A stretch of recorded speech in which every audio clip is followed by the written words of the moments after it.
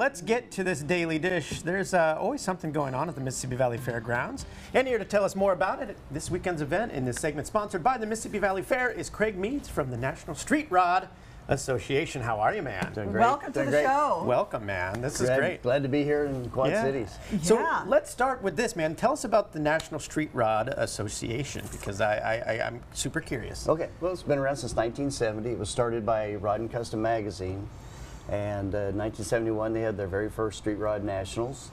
And just 2 weeks ago we had the 55th Street Rod Nationals in Louisville, Kentucky. We had a little over 9,000 cars at the event, and so this is our first time coming to Quad Cities, so it's the very first Quad City Street Rod Nationals. Man. I love that, man. That's great.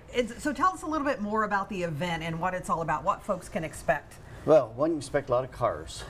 Most of the cars are 30 years old. All the cars have to be at least 30 years old and older. Okay. So, but our core membership is pre-1948, 1948 and older. That's the core of the National Street Rod Association. That's where street rods come from. Okay.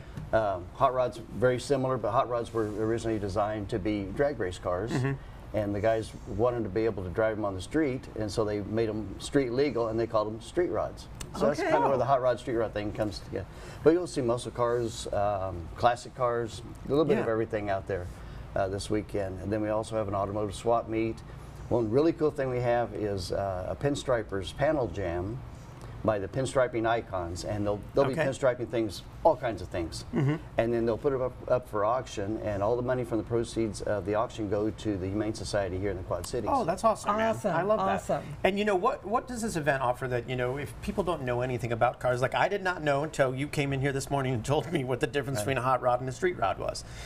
You know, is there an educational aspect to this that people, if they don't know a whole lot, they can kind of come learn about? Just talk to one of the car owners. That's just, I mean, dude, that is more valuable than anything. They would love that too. Ask about their car, and you'll get everything you want to know about it. Right. And photos on their phone. So. And they love talking about they do. Too. Yeah. That's really their passion. Is that car and the lifestyle that they do with it. These folks travel all over the country with their cars. You know, so it's pretty neat. That is really cool. So how many cars and hot rods can viewers expect to see? Well, we don't know, since this is the very first one. Okay. You know, like I said, 2 weeks ago we had 9,000. I don't suspect we'll get anywhere close to that this year, but I could say we'll probably have between 1,000 and 1,200 is what we're estimating. And they're street rods, Brandy, not hot rods. I know, right? I know. You gotta get it right here. But we have, we stuff for kids. There's kids games going on. Yeah. We have an arts and crafts area.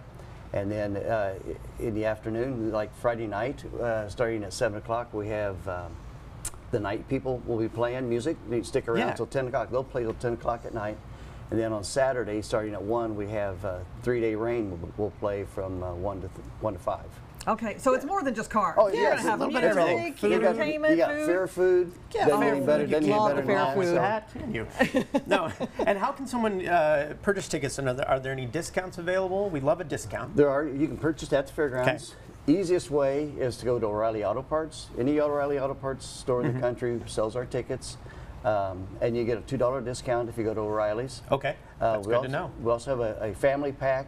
Now, the family pack you can only get at the fairgrounds. Okay. O'Reilly's does not sell those. And the family pack is 2 adults and up to 3 kids for $45. Wow. Can't beat that. You know, and you can stay all day. I mean, and I feel bad we didn't really ask about you, Craig. Let's give us your elevator pitch on who Craig Meads is, because I bet you're give us some background on you. Street rod, well, aficionado. I have a 1939 Ford Coupe that was my dad's. Oh, that's amazing. My dad passed away when I was 2, and I still have his car. That's awesome. So I've kind of had that car thing since I was very young. Yeah. My uncle was a big car guy, and so I hung out with him and his sons, growing up, and they were real car people. So just kind of grew up in it. Yeah, your dad's looking down on you, thinking that's so cool awesome. That you have that. That's awesome that you've kept that through all these years. Yeah. And so you've just been into it ever since, and here you are with the NSRA. This is my 10th year with the NSRA. So that's awesome, man. I love that you turn your passion into a career, and look at that. It's great. I love get paid to go to car shows. Right? That's great, man. I love that. No downside. No, definitely, definitely. Man, I love that. That's cool. This was so nice to chat with you, man, and I hope everything goes well this weekend. Come out and see us at the show. Yeah, for Absolutely, sure, man. for sure. Yeah. Thank you again for coming on. Thanks, Craig. Thanks. All right, again, this segment was sponsored by the Mississippi Valley Fair, and for more information, you can visit mvfair.com.